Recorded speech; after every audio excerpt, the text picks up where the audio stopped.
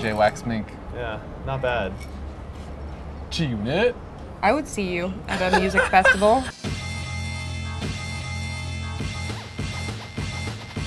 So Tara and I were out of the office last week. Right. And on Destiny Week.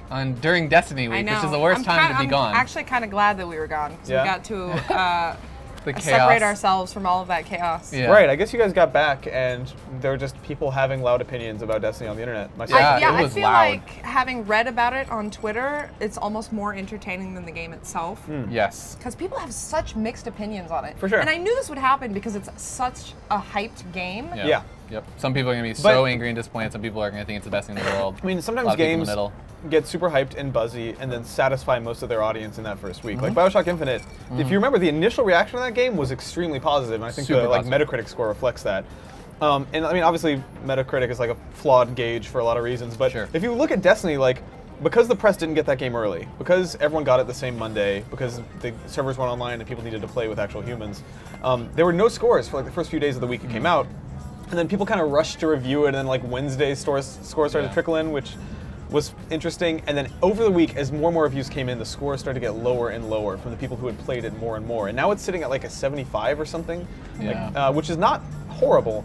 But for a game that Activision ostensibly thought was gonna like be a game that they invested $500 million in, according to Bobby Kotick. I don't think they were expecting a 75 out of 100 quality game. You know? I think a lot of that did have to do with them not. I will never know the reasoning behind not giving review copies to outlets, but. Well, I thought it was just because they didn't want to turn the servers on early. It was because like the way Bungie sees it, the online component was essential. Yeah, maybe. But it's also like, because it's like an always-on game that you can never pause. Sure. Like, you can't really just run around to that world when it's empty, according to them. Got it. I see. Which makes sense. I get it, but I from what I was hearing is because it was rushed, a lot of the game starts to get fun after level 20. That's what I've heard. That's certainly what Bungie's saying. That's not a good excuse, though. If your game is shitty for the first 20 hours, not that I don't think Destiny is shitty for the first 20 hours. I just think it's really, really repetitive. Yeah. But like, if your game doesn't get fun until you hit the level cap, you screwed up somewhere. And also, the other thing is that like, I don't even think that they're saying that it gets fun at 20. I think they're saying that a lot of the content is 20. Like, people just earlier this week completed the first raid, and it took like a good almost 24 hours before anyone beat it. 14 hours or something. The team who completed it died like 1,600 times or something, and it was a 10-hour raid. And that sounds like the least appealing shit on the planet to me. I remember playing the Destiny beta with you guys, and or with you at least. And there's that mission in the beta where you fight that spider tank, and that takes like fucking 25 minutes. And then after that, there's that giant orb that takes like another 30 minutes. And I was like, this is not what I'm interested in. Like, what I like about Bungie shooters and first-person shooters is that they feel like shooting. Like, you can take down an enemy. What I didn't like about Borderlands 1 was that game really quickly turned into just pointing a reticle at a guy and waiting for his health to slowly go down. It didn't feel like a shooter anymore. And shooting a dude for 25 minutes doesn't feel like I'm shooting a gun anymore. I think a 10-hour raid with extremely high-powered enemies that take forever to take down, that's not the game I want to play. That's not what I wanted Destiny to be.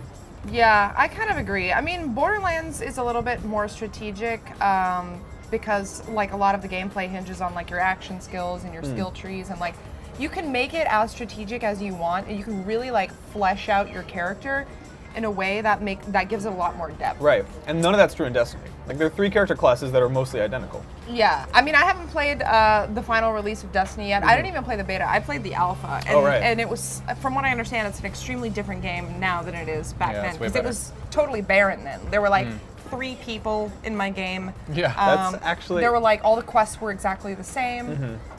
You know what? It kind of sounds like you're describing the final version of Destiny, though. Like, the maximum party size is still 3 people for all the missions that are out there right now.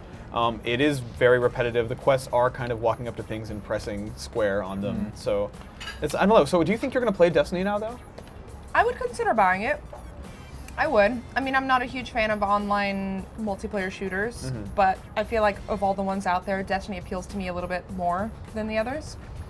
But it's also hard jumping into a game like that months after release because everybody else just kicks your ass. Yeah. I mean, I feel like that if you're going to play a game like that, you want to do it when it comes out because everybody's on the same page. Right. I thought it was fun. Like, so I haven't played nearly as much as you have, Nick. But when I was playing it, I found the the just kind of like the going through the different like parts of the world and just like taking down like the really like weak grunt guys to be really fun. Me because too. like you get a headshot, they like get the white like spray like thing. I don't even know, it's like electricity static. I don't even know what it is. That game has great headshots. Yeah, great headshots, and it's really fun, and the aesthetics are really appealing. I don't know. There's a lot of things about the game that I think are really fun, and I don't really care if the game is maybe on the shallower side or repetitive side. Will I be playing it, in a month? Maybe not, but I'm okay. I'm okay with it being like what it is right now. On some degree, I'm at peace with that too. Because at first I was expecting something maybe a little more deep and a little more narratively complex. But my favorite memories of playing the Destiny beta that first week, or sorry, the final version of Destiny that first week, were moments where I like made new friends over PSN and would just run around a mission like talking to someone who I had never met before, and just using Destiny basically as background noise for a conversation with your friends. Which is not great. Yeah, that's maybe not the highest compliment ever. Yeah, no, I'm sure right. that's not what they wanted to achieve. No. But here's a question: how is the story? It's practically non-existent. Because I thought that was one of the coolest things about Destiny when they first announced it. Because there's like this huge the Traveler, and it's like really what's going cool on with that, and then it was like shrouded in mystery for a while. And part of me was like, that's really cool, and the other part was like, why haven't they revealed more information about this? Right. And are they even going to? It's pretty underexplained, is like putting it generously. There's a lot. Almost every sentence has 3 made-up nouns in it that don't mean anything to you because they never bother to tell you what they are. And yeah, I don't know. I found it really easy from even that first tutorial mission to just gradually start tuning out everything that Dinklage was saying. Yeah. It's funny how when the game was like how PR and marketing was being so careful to like not have people be calling it an MMO. Right. I didn't expect more because almost every MMO that's come out that's like kind of like jumped on like copying things that World of Warcraft did has been disappointing. And everyone's been disappointed by it. And everyone, like a bunch of people jump on it for a few months, whatever, and then they stop playing it. This feels so similar. That's funny, because for me, it's like, I actually feel like I have a better understanding now of why they didn't call it an MMO. Before Destiny came out, I thought it was because they wanted to avoid the negative connotations of MMOs and the fact that they're not necessarily action gameplay oriented very often.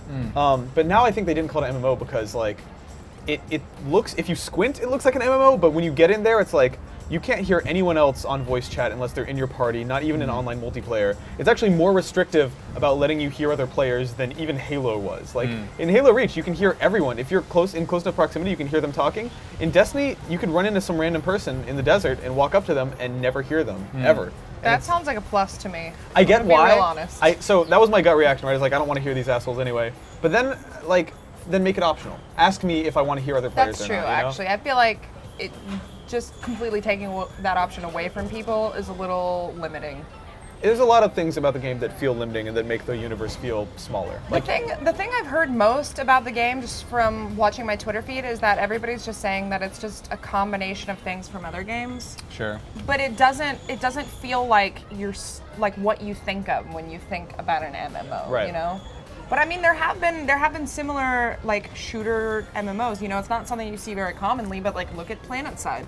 Yeah, I don't know. To me, Destiny is most exciting as a proof of concept and a commercial for whatever the fuck Destiny 2 is. Like, that's exciting to me. Yeah. Now that if Destiny 2 comes out and doesn't have to also work on PS3 and 360, and they actually do something novel that pushes forward and blurs genre lines more and is actually like a big open world that you aren't just teleporting to and fro. Yeah. Like, that can be neat. Totally. But Destiny as is, I don't know, I just got like, it was fun to, it's fucking gorgeous. Like, It is. First of all, love the look of it. amazing art, Yeah. really, really beautiful, really, really solid core combat. And I never want to play it again. Like, Yeah. I don't. I just burned myself out on it that first week, and I just am like, I'd rather like go back and play Halo Reach, where it's balanced like a shooter. I definitely don't think you're alone in that. Yeah? No.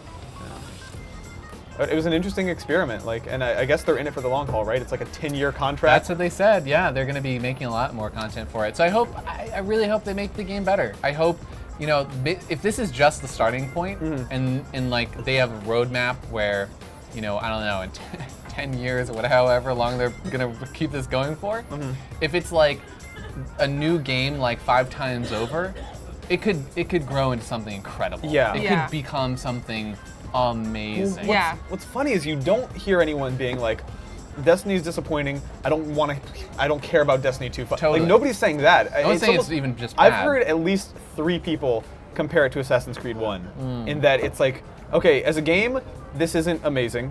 As a proof of concept and the beginning cool of a stuff. next-gen thing, Yeah. like it's an interesting experiment. And Yeah. maybe Destiny 2 will be their Assassin's Creed 2. That would be awesome. I would love that to be true. And then we'll just have a Destiny every year. No. Destiny 7. Oh, Destiny Brotherhood. Revenge of Destiny. Yeah. Oh, jeez. I hope not. Please don't annualize Destiny.